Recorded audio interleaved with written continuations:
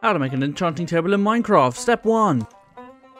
Find some diamonds. You are going to need an absolute minimum of 5 diamonds to both create a pickaxe and also the enchantment table.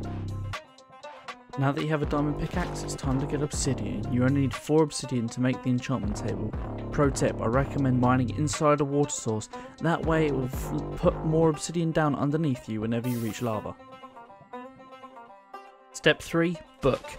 You only need 3 sugarcane in order to make a book, as well as 1 leather, but I do recommend getting more as you will need 15 bookcases to get level 30 enchants.